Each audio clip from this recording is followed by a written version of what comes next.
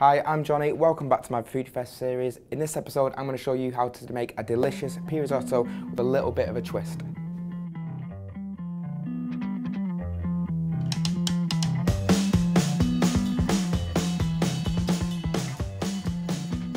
What I've done is made a pea puree. I'm going to let this down with water, then I'm going to make that into a pea stock and I'm going to cook the risotto rice in that. So it is just ridiculous easy to make, okay? So all I've done, boiled peas, bit of water, salt, pepper, taking my food blitzer, blitzed it up. I'm going to stick it in this pan.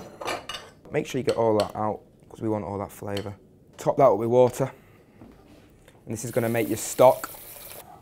Whack that on full whack. Okay, so I've got my pan hot. What I'm going to do is just add a little bit of olive oil and I'm going to go in with some onions. So let's soften these. So we'll go in, just a quick one, salt and pepper. So they're now soft. I'm now going to go in with my arborio rice. So go in with that, give that a mix, get it coated in all that onions, the oil, sweat it off just ever so slightly. This stage I'm going to go in with a little white wine vinegar, just ever so slightly. White wine's preferable, but if you've not got anything, you can make do. Just a touch, that's all you need.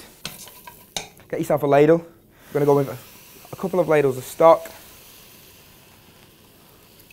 So just keep it moving. This is the most important part. We don't want anything sticking. We want that hot stock to coat the rice. We want it, you know, to get everything cooking. At this point now, what I'd do is I've got this pan on. I'm going to go in with a little bit of oil.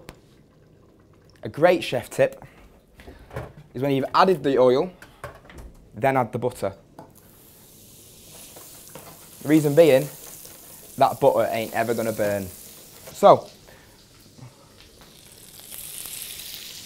in with your ham. Give that a toss. Keep your eye on it. So we're going to go in with a little bit of salt and pepper. Just give that a mix, get it coated. You can see again, starting to get thick. So let's go in with another couple of ladles of stock, keeping your eye on it all the time. Keep an eye on this, give them a toss, get that lovely and crispy. So the bacon lardons are done.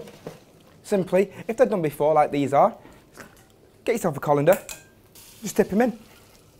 Leave them on the side. Risotto, I would say it's 3/4 of the way there now. Mascarpone. So give that a good mix. Next one, mascarpone's gone in. I'm going to hit it with a bit of Parmesan. Get all that whisked in. It's looking a little bit thick, still got a little bit of stock left. Add it in, just loosen it up. Now we're going to go in with the peas. Add all them in.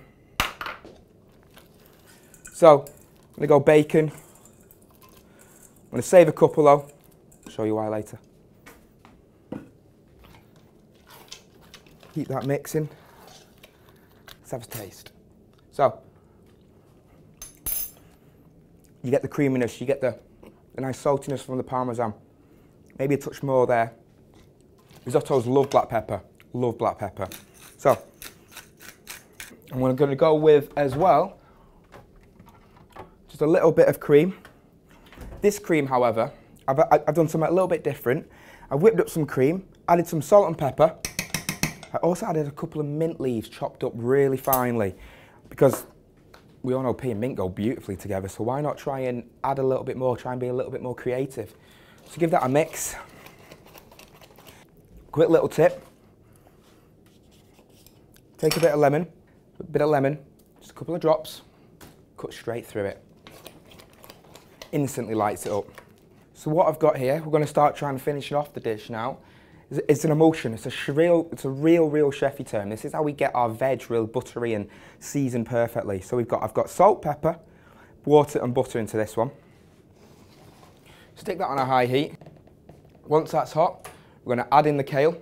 So I've brought that up to the boil, butter, water, salt, pepper, you know the drill. In with the kale and move it away. And that will cook gently.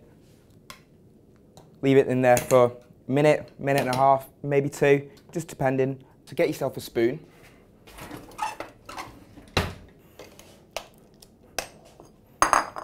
gonna lay it, oh, look at it. It's creamy, full of flavour. If this sort of recipe floats your boat, make sure you hit the subscribe button because I want to see you back next time. Take out the kale. Put that straight in the middle. Space it out if need be, like that. The rest of them bacon lardons, just scatter them on top.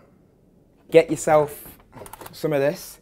Obviously this isn't essential, this is just little cress, little micro cress, but I think it adds a real lovely peppery touch as well. So rip yourself off a little bit of them in a minute. Dip yourself a spoon. If you can do this, you can do this. This is just me being a bit pretentious. Get yourself that lovely mint cream I made earlier. Tilt your bowl on the side, in, and then we're just going to shape it there. Make it well, put that on top. And that is just called a pretentious rocher, really. It's just a chefy term. So rip yourself off some little bit of cress, and it has a lovely peppery touch. Put that on top, as much as you want. I think it looks lovely on top as well. So there you go, people. That's my delicious, very cheap, very easy, a little bit of a twist, pea and bacon risotto. Hope you enjoy it, and I hope to see you back next time.